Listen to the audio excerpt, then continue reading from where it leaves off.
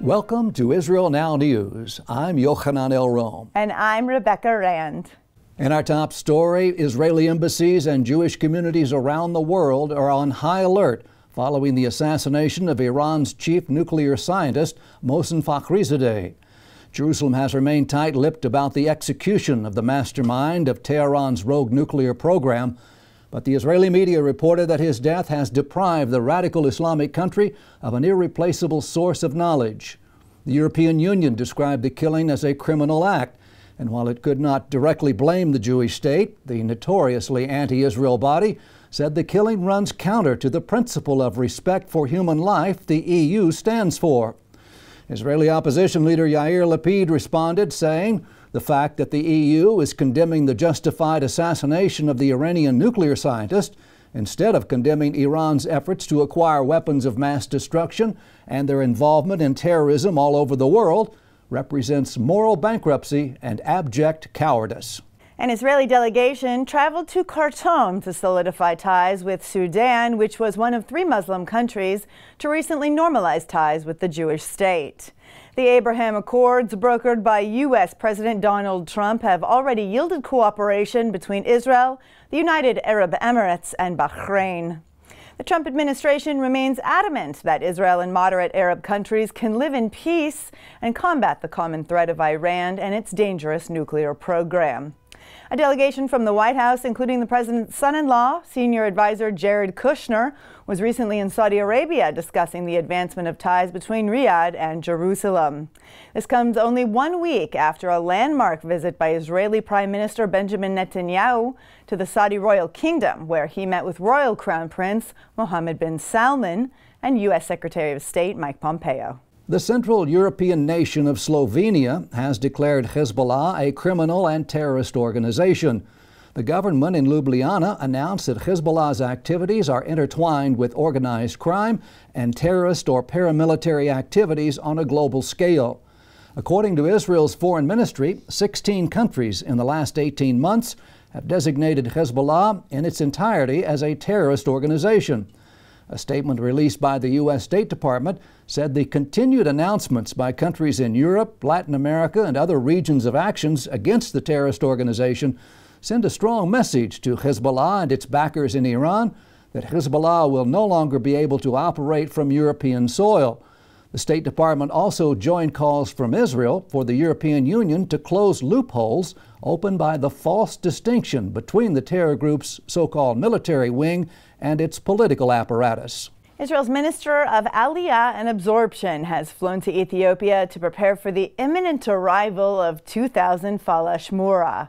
Pnina Tamano-Shata and the head of the Jewish agency, Isaac Herzog, will initially be accompanying 500 new Ethiopian immigrants back to Israel. The remaining 1,500 are set to arrive in January.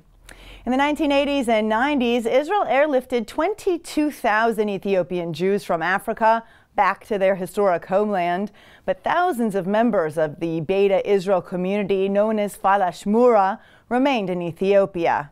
This group claims distant Jewish lineage. Many of them were forcibly converted to Christianity in the 19th century, but later returned to Judaism. They have been waiting in camps in Gondar and Addis Ababa for Israel to approve their immigration. Jerusalem has been working to expedite the aliyah of the remaining members of this community in light of the deteriorating health, security, and economic conditions in Ethiopia. Karen Ayasod is working feverishly to raise the funds to bring these 2,000 Ethiopians back home to Israel. 6 Israeli tech firms were named in Time magazine's 100 Best Inventions of 2020. The publication explained that every year it highlights innovative ideas that are making the world better and even a bit more fun.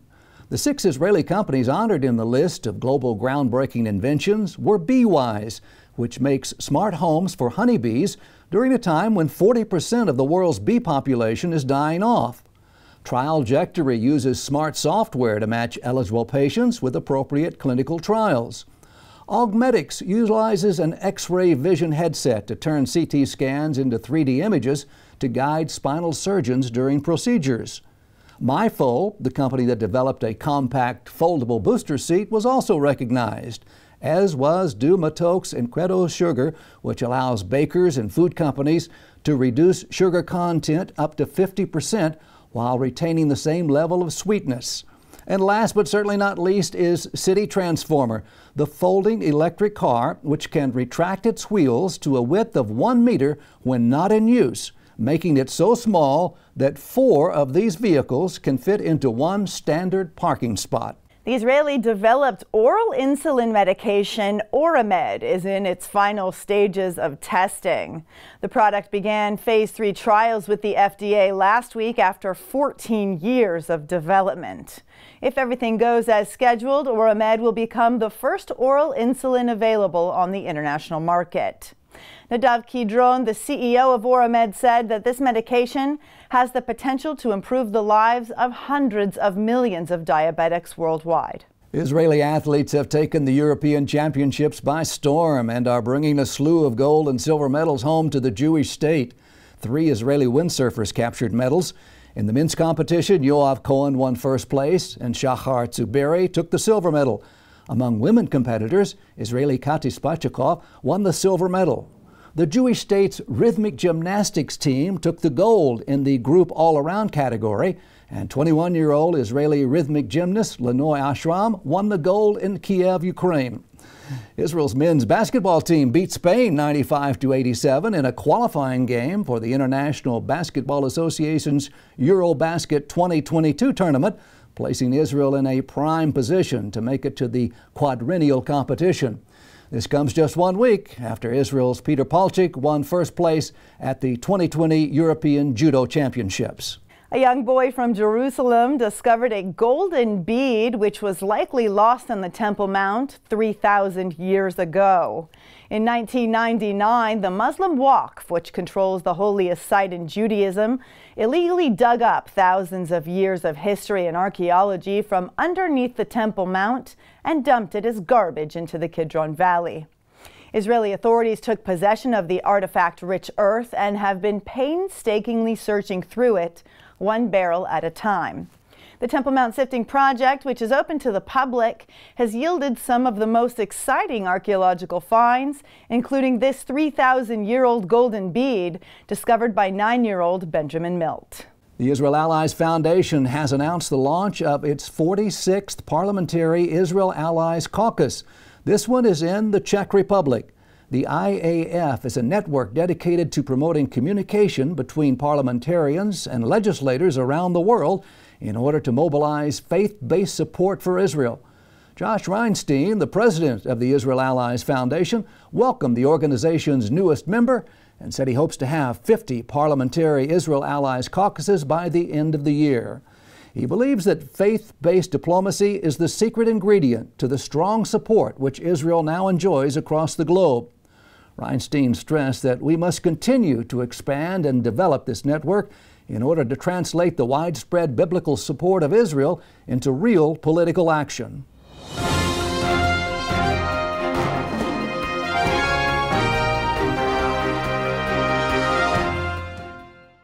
We are living in mysterious yet miraculous times. We've witnessed the most remarkable fulfillment of biblical prophecy, the Jewish people's return to Israel, and the prosperity and contributions of this tiny country in such a short time. Yet we've also seen an unexpected rise in anti-Semitism, which takes the form of anti-Zionism and alliances between groups that are fighting against the most fundamental biblical values.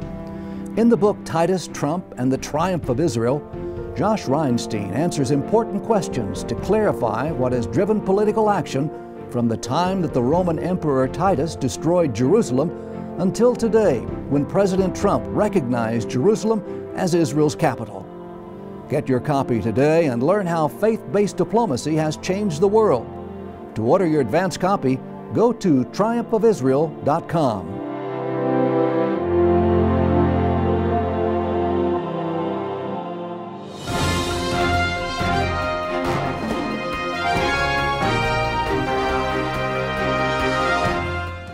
That concludes the news portion of our show. Stay tuned for Ask the Source with Josh Reinstein.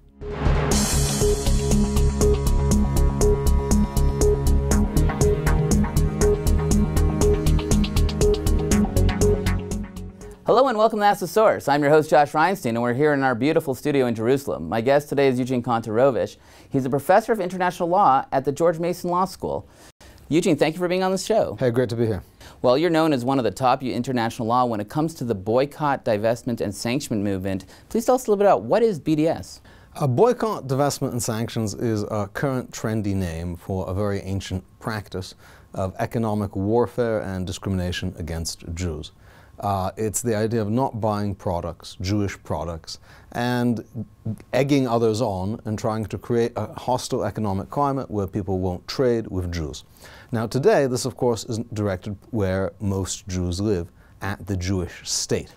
So the Nazis also had a boycott of Jewish goods, but now that most Jews are living in Israel, that's the place that's targeted for boycotts. It has a long history. It goes back to the Arab League boycott. When Israel was created, all the Arab countries announced a complete boycott of Israel. Today, that's been picked up by progressives, rebranded as BDS, but it's the same thing. A lot of people say that it's the same as traditional anti-Semitism. They just replaced the word Jew with Israel. Is that true? Yes, so Israel has become the world's Jew. And I think it's quite clear that if you adopt a policies to the country where most of the world's Jews live, where the overwhelming, the only country where the majority of the population is Jewish, those policies are a proxy for anti-Semitism. America has taken a big stand against this. We saw legislation that you were involved in 32 states. How was that effective in stopping financial BDS? So we have legislation in 30 states now, and what that legislation says is that boycotting companies or people because of their connection to Israel is a form of discrimination. And if it's a form of discrimination, the state government, won't do business with people who discriminate. Just like the state won't do business with people who discriminate on the basis of race or gender. If you're discriminating on the basis of someone's connection to Israel, you won't be eligible for government contracts, government investments.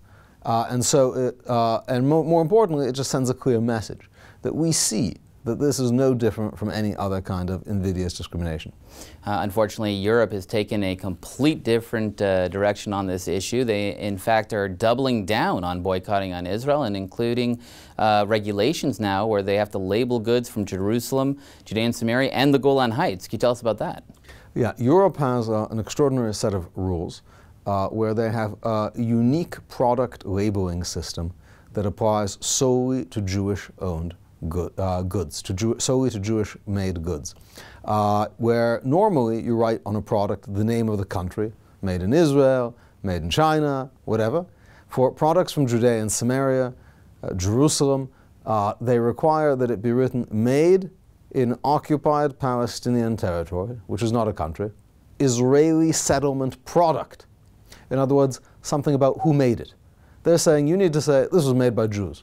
Now, there's no other context where a product origin label needs to say where it's from. You don't say made in Chinese prison labor camp number 23 by slave labor. So this is a rule just for Jews, and we've seen this before. It's a yellow star on Jewish products. Now, you mentioned before that the progressive movement is pushing BDS. You see it always being presented as, a freedom movement, universal rights. A lot of Jews are involved in it, yet it always ends up with really harsh anti-Semitism and really anti-Israel sentiment. Where is this all coming from? I think the progressive movement, and in particular the critical race theories, which are now so much at its heart, have an inherent problem with Jews. Because part of the idea of critical race theory, which is supposedly anti-racist, is in fact very racist, because it says everything depends on your identity and your history of oppression.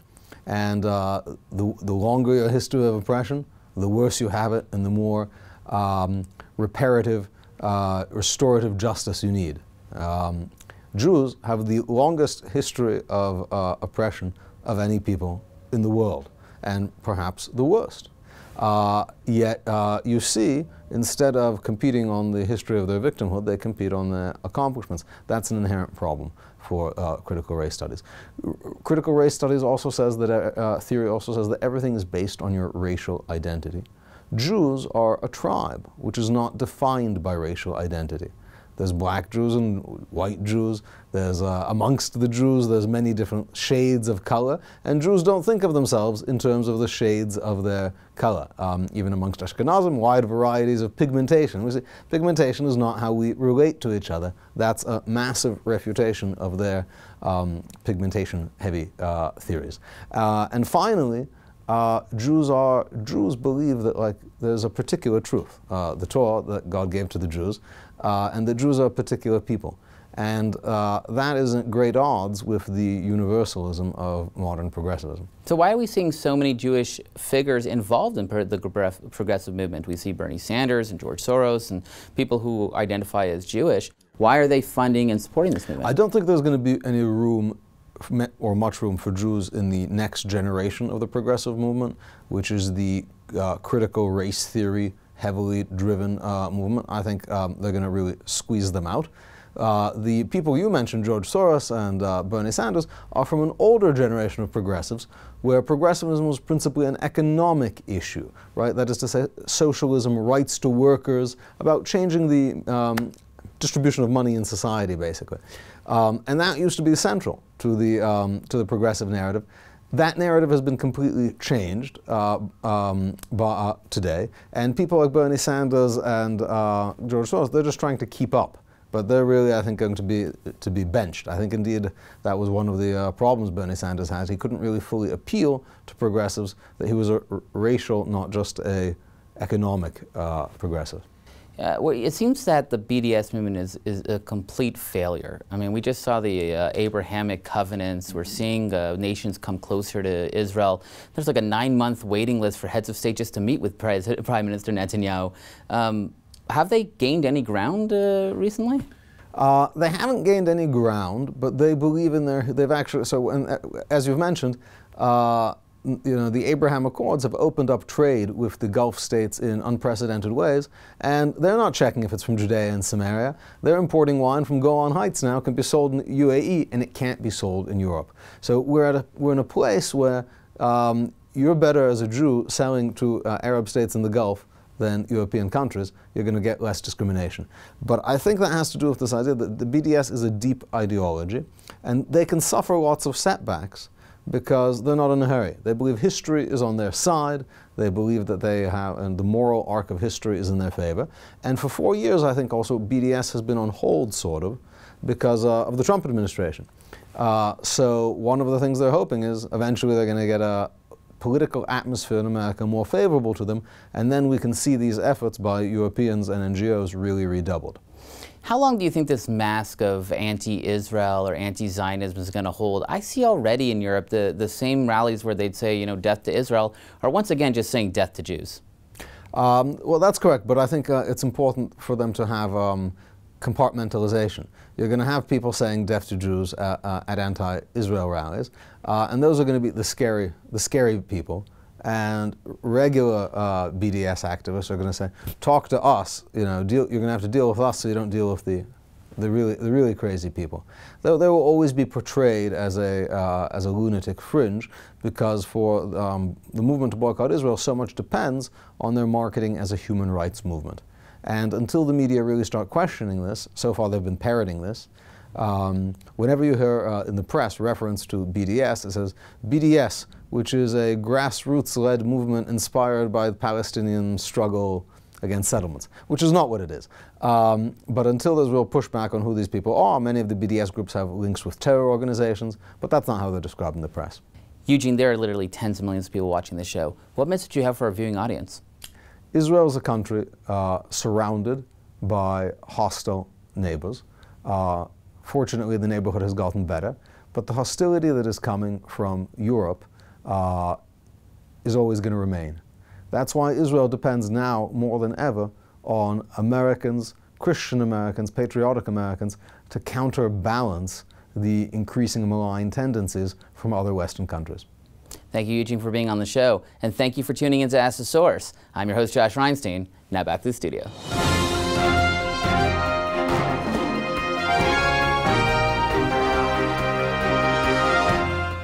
Up next, the return to Zion with Karen Hayesod.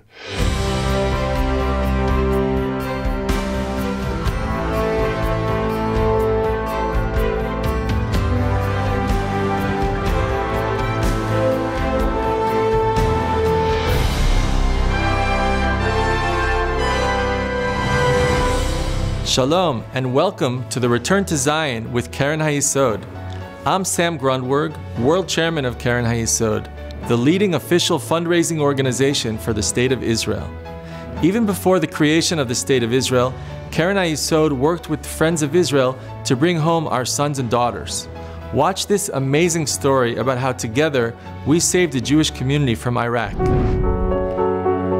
In 1947, the United Nations took a historic vote to establish a Jewish state.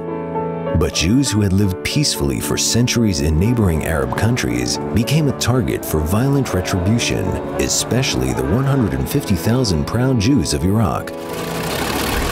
In response, the Zionist movement launched its most daring operation. Shlomo Hillel, who would later become an Israeli government minister and world chairman of Keren HaYesod UIA, was recruited to plan an operation which would save Iraqi Jews and bring them back to their ancient homeland. אחרי שנה של שליחות בעיראק, אני חזרתי די מאוכזב וטענתי שאנחנו לא עושים די. ויום אחד בא אליי מישהו והוא אומר לי, אתה כל הזמן מתלונן שאנחנו לא עושים די. תבוא מחר לחיפה, ישנם שני טייסים אמריקנים שהיו גיבורי מלחמה במלחמת העולם השנייה, והם שמעו שהם יכולים פה להציע את השירות שלהם, לגמרי תכליתיים. אפשר לנסוע לבגדד, יש מקומות במדבר לחנות. אני אומר, כל עיראק זה מדבר אחד גדול. אוקיי, אז בוא ניסע.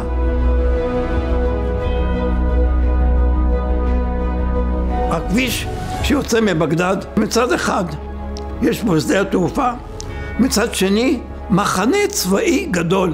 כלומר, שאני פה צריך להיזהר מאוד, יש גדר בכל שדה תעופה. אז ראינו באיזה מקום שהגדר קצת חלשה. באמת מגיע המטוס, מתחיל להניע את הפרופלרים ברעש נורא, והיום מדליק את הפרוז'קטורים כדי לעבר את המגדל הפיקוח שבתוך שדה התעופה, ואנחנו מתחילים להעלות את האנשים. The pilots then took off and aimed the nose of their Curtiss Commando aircraft westward, home to Zion. אז ברגע שעזבנו את שדה התעופה של בגדד בשלום, הייתה כמובן הרגשת הנחת רווחה, יצאנו בשלום. אבל האמת שזה עדיין לא הסוף. שכבו והחזיקו אחד בשני בידיים, ואנחנו עוברים את רמת הגולן, ופתאום אני רואה את הכנרת כחול, ואני כבר רואה מרחוק את יבניאל, ורואה שתי מדורות, ואז ישר הטייס, בלי לעשות סיבובים, בין שתי המדורות האלה נוחת.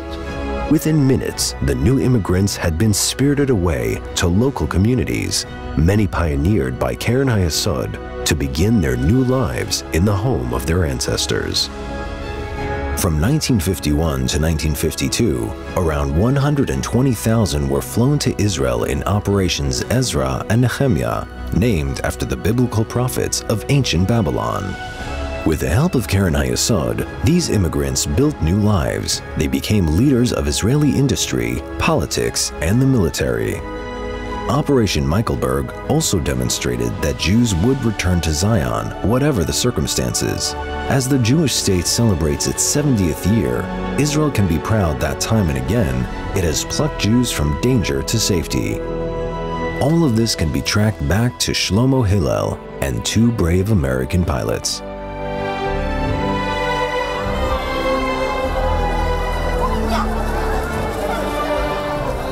Today, many more Jews dream of returning to their homelands to play their own part in the miracle which is the State of Israel. Keren HaYesod is at the heart of these efforts.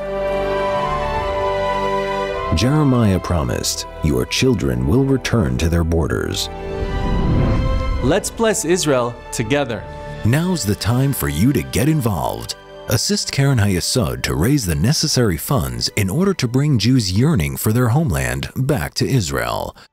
Your donation can help fulfill the biblical prophecy today. To donate and get information, visit our website at www.khisrael.org.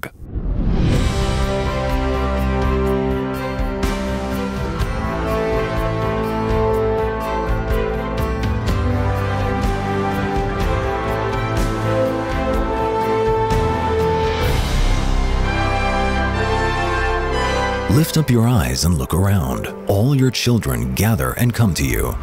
The biblical prophecy is unfolding right before our very eyes. The people of Israel are returning to the Promised Land after 2,000 years of exile.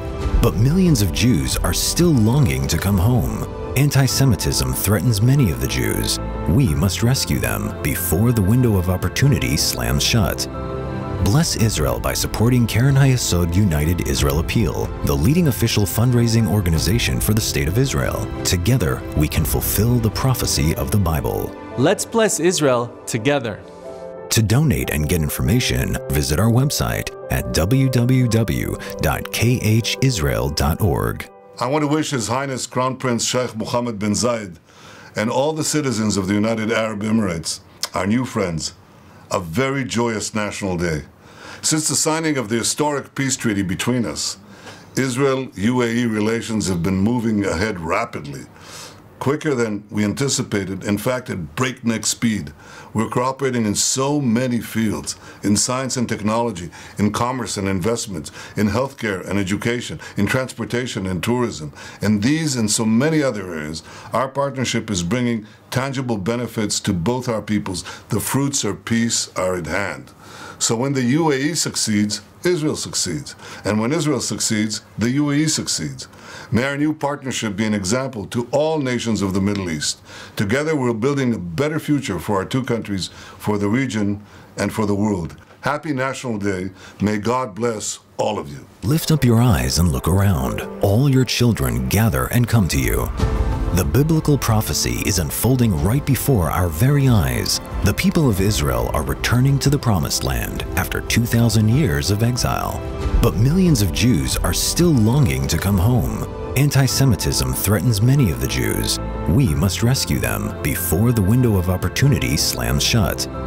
Bless Israel by supporting Keren HaYesod United Israel Appeal, the leading official fundraising organization for the State of Israel. Together, we can fulfill the prophecy of the Bible. Let's bless Israel together. To donate and get information, visit our website at www.khisrael.org.